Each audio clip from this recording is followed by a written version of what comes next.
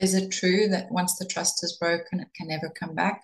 No, but it's also not like a light switch. It's not on and off.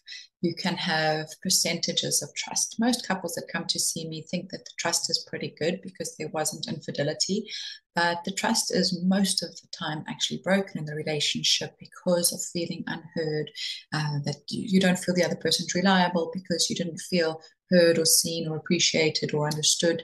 And so it's a lot of little things that can break the trust. I mean, most of the couples I work with, the trust has been broken, some significantly, some just a little bit. But in all cases, it's something that we need to work on.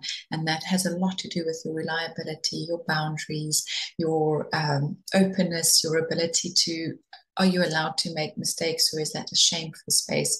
And so yes, trust can be rebuilt. We don't have to say once trust is broken, it can never be trusted again. And even if there is infidelity, I have seen couples get closer and deeper and more intimate than they've ever been before post infidelity. That sometimes the infidelity was the thing that broke all the barriers that got them to be closer and more intimate with each other. So trust isn't about, it's never happening again, but it's something we build on, and that we sometimes take a step back and then we build on again.